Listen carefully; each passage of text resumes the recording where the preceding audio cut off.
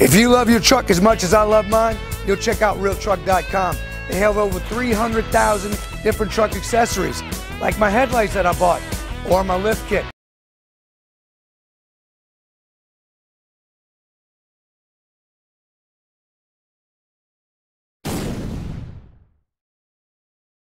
For more tips and tricks, don't forget to hit that button and subscribe. Also, ring the bell so you can get notifications anytime I have new videos. Welcome to Paul's Toolbox. I'm Paul Ricalde, and today we are going to cover installing your tub properly. I totally renovated this bathroom, everything in here, and I did it on a budget, right around $10,000 for everything. You just want to make sure that it is level and it is rock solid. What I mean by that is you want to be able to step in this thing and stomp on it, and you don't have to worry about this thing cracking, because you're going to have a lot of water in here with a lot of weight, and when you step in and out of this thing, you do not want this thing to flex at all, move or squeak or crack. Too important. Now, once this is installed properly, you never have to worry about it again. If you decide you want to change this tub, I do it in a manner that you can pop it right out and easily put another tub in. All right, guys, I know some of y'all might think this is dumb, but I'm bringing it up anyway. If you have electricity going to this tub for lights or for your jacuzzi or anything like that, you have to make sure it is shut off at the main before you get into this. You do not want to get electrocuted or shocked. On top of that, you have to make sure that your water lines are all shut off, because the last thing you want to do is cut this tub, start pulling on it, and yank one of these lines and flood your bathroom. All right, let's get started. In order to remove this, you have to remove the caulk first, or cut the caulk. So I take a razor knife and I cut the caulk all the way around, everywhere where it's touching the tub and the wall backsplashes. Then you will pry the pieces off. They pop right off. Once you get behind them a little bit with a pry bar, they usually just release. There are different ways to remove the tub.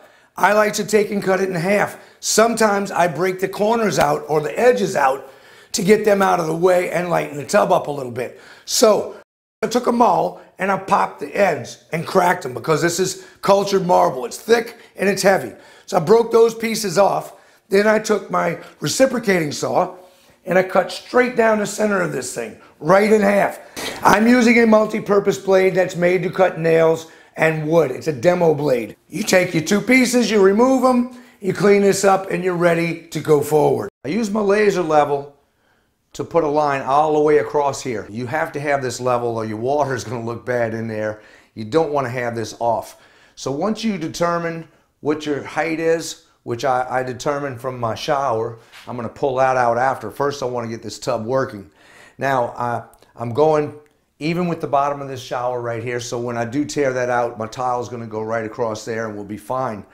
But you really want to make sure this is level, and you want to put some type of bed underneath it that's going to strengthen it up. I'm going to take and put a mortar bed down here with the frame holding it. I'm going to put the mortar bed a little bit higher than the tub. It's going to sit down and push down into that mortar bed so it conforms to it. I'm going to take a plastic bag and cut it so I have plastic on top of the mortar bed. That way it doesn't stick to my tub. When I go to pull it out for any reason, if I have to pull it out to change it or do anything, I won't have all of that concrete sticking to the bottom of the tub. When I laid this in here, I retrofitted it because I wanted to make sure that my plumbing's going to line up. Now that I have my plumbing lined up, I put tape on the tub and on the wall with a line so I can set it just right back in the exact same spot when I lay it down. I don't want to be wiggling this thing all over.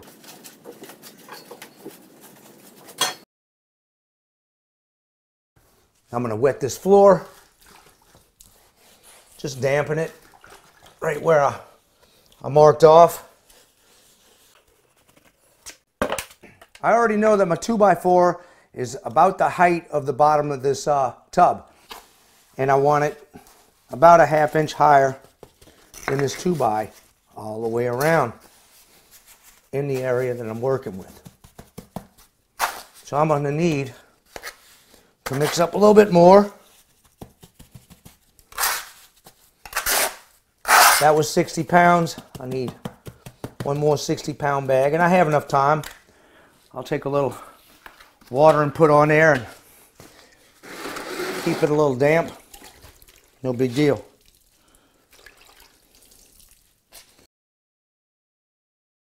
You make sure that all your mortar where you want it to sit on the tub is taller than where your tub's going to seat down when it's finished.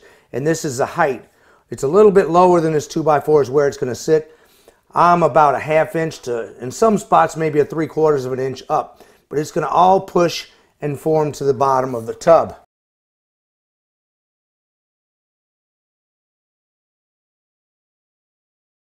David's going to help me set this tub back here. And remember, Dave, I got to skip this, but we got to go in between here and here, right? Straight across, and when I hit this line, I'll tell you when it matches up with that, we'll drop it down. Okay. 1 second, I got to step on the other side. Let me drop it down there so I can get a balance. A little uneven. Good. Okay. Now we're good. Okay. Right. Pull it back on that line. You got to even out. Okay. Perfect. On the lines. So what we're going to do now is I'm going to step on it. Get it down in here a little bit because we got to get it to, it's got to scoot till it touches that board all the way.